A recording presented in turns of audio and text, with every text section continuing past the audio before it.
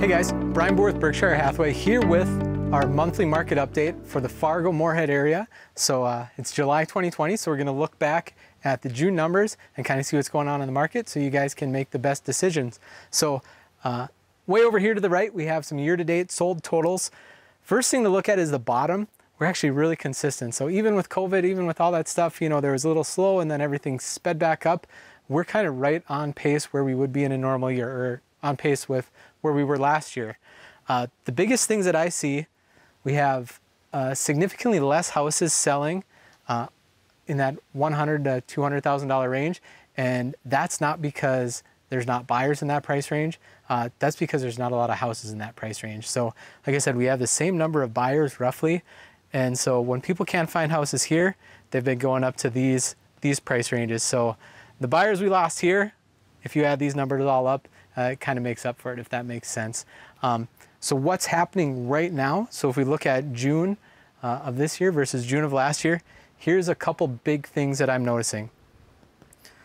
We have significantly less active houses on the market. So the people that are looking, you know, we're selling them at the same rate. There's less houses for them to choose from. So a buyer can't be as picky right now as they maybe could be in the past. Not only do we have less houses to choose from, we pended more properties June of this year as opposed to June of last year. So there's less houses to choose from. They're selling faster. So if you're a buyer, you really have to have your ducks in a row. The good news is if you are a seller in these price ranges, there's some really cool things that you can do. So not only can you probably get more for your property than you thought in the past, if it's a property that you've owned for a number of years and you have not refinanced, if you're going to stay there, refinance, because it's just silly not to. But if you're considering selling, now's a great time. So you can basically, you know, get rid of your higher interest loan, make some decent money, have a good down payment, maybe even knock out mortgage insurance completely and get a nicer house that you'll be set in for the next, you know, 7, 10, 15 years. For not much more of a payment. I actually just met a client this week.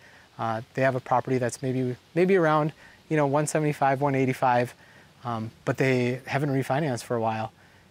When they go to sell, they'll be able to take that down payment, buy a property around 300, and their mortgage is going to go up 200 bucks.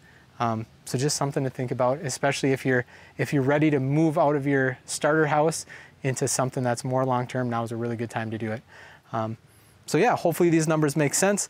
One last thing to note, the days on market is a little higher. I think that's kind of a false indicator. So just keep in mind it takes 4 to 6 weeks from when a property goes under contract to close.